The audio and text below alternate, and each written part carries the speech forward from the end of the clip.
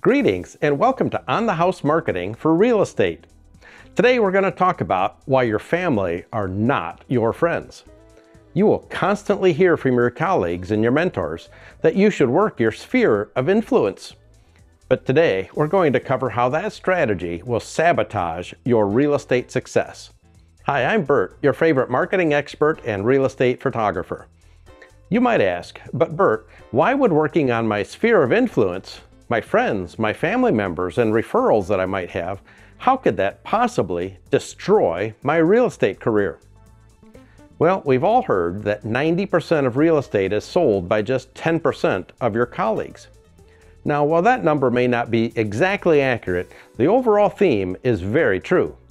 In fact, according to the National Association of Realtors, by the end of June last year, of the 1.6 million realtors in the U.S., 1.3 million of you sold 3 homes or less. Wow. Only 8% of the entire licensed real estate professionals sold 4 homes in the first half of the year.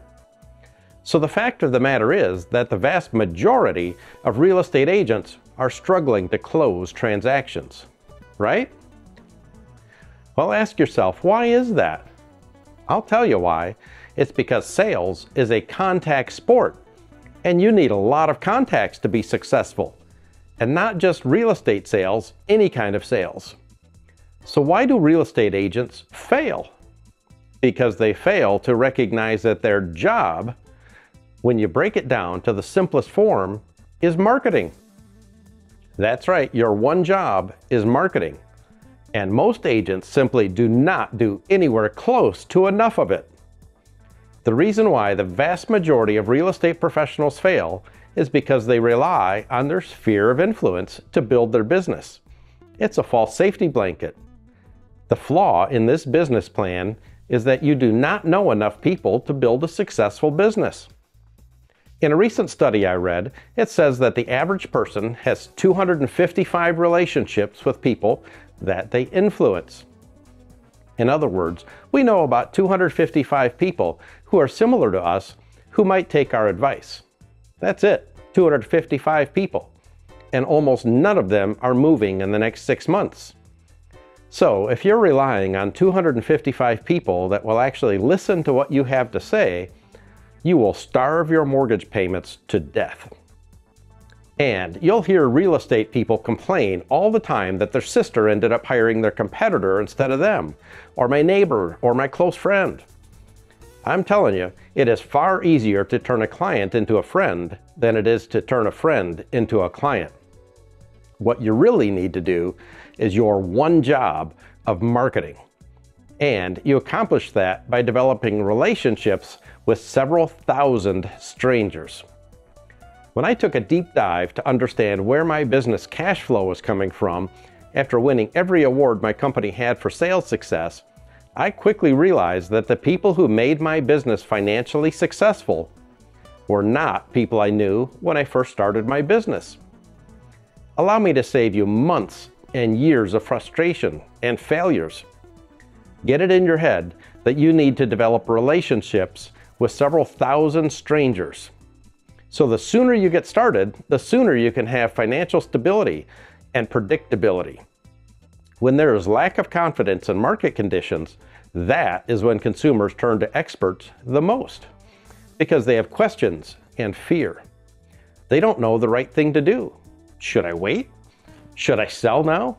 Should I buy first?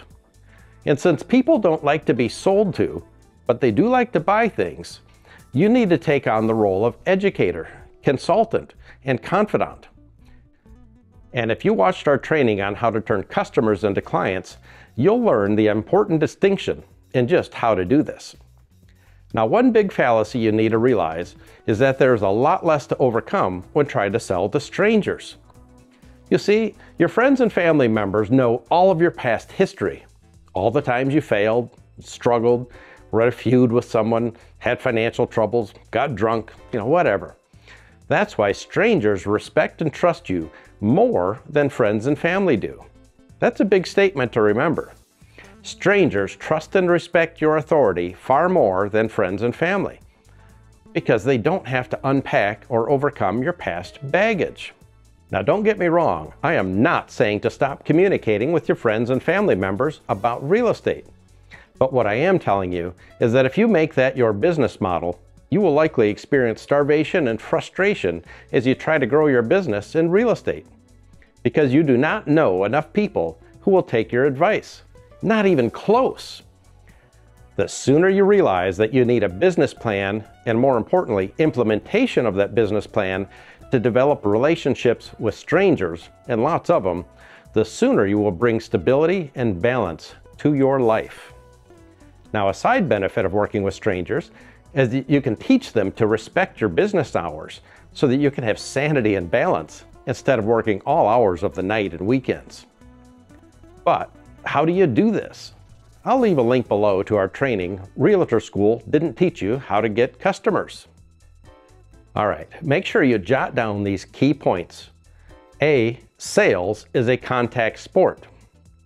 B, the vast majority of professionals fail in real estate because they simply don't have enough relationships who will take their advice. And C, with strangers, you are not preceded with baggage of a past life where you are not a real estate agent.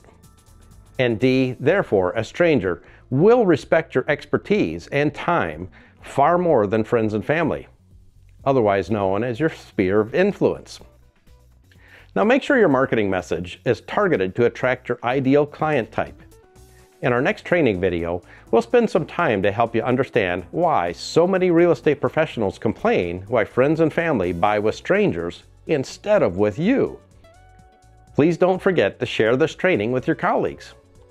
Look, I can see you developing a more professional image already. To your success. Cheers.